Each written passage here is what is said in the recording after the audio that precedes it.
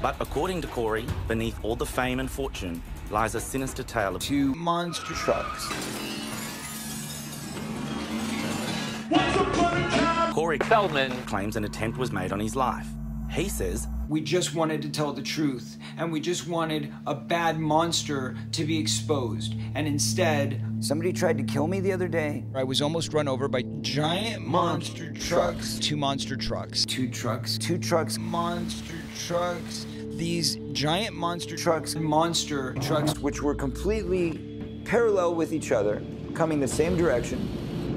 They both were monster trucks. 2 monster trucks. And for some reason, ironically, no taxi and no Uber would come, which I found very, very odd. Okay, so that forced us to walk out into the street. Oh my God. Okay, and as we were crossing that street, 2 giant monster trucks with giant bars of lights on top of the monster trucks. I mean, and these things were huge, like the kinds you see like in the videos where they're like crashing over cars and stuff. They were that big. Right. And these 2 trucks, come in! 2 trucks in a row? Coming side by side, parallel with each other as we're walking across the street.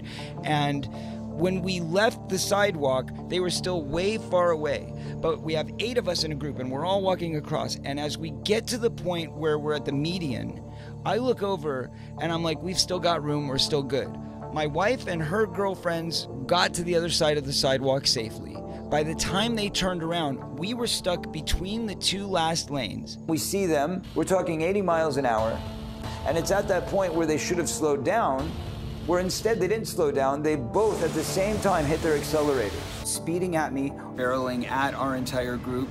Me and my security turn on a dime and look at these trucks coming directly at us. 2 trucks, and at that moment, they definitely saw us, and we definitely saw them. Like, it's, you know, when you're at that point crossing a street and you look at the driver and the driver sees you and they know they need to stop, but they, instead of like them slamming on their brakes, they both accelerated at the same time, both of them.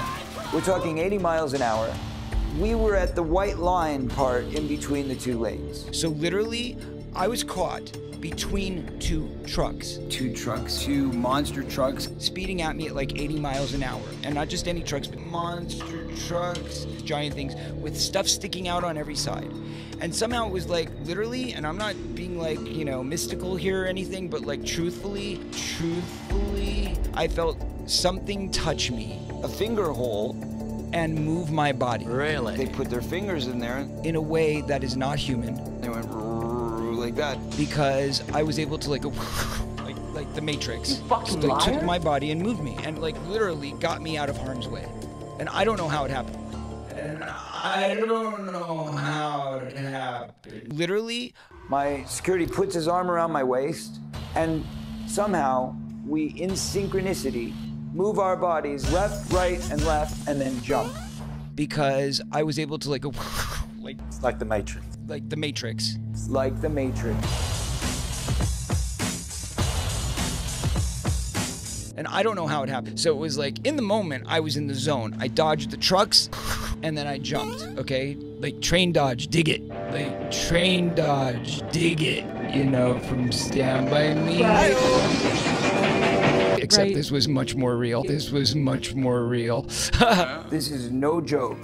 Who's the they? Who's the they, Corey? When you said they knew we were sitting there for an hour. Well, meaning the people at the hotel or whoever they might have been talking to. So meaning like people knew where we were.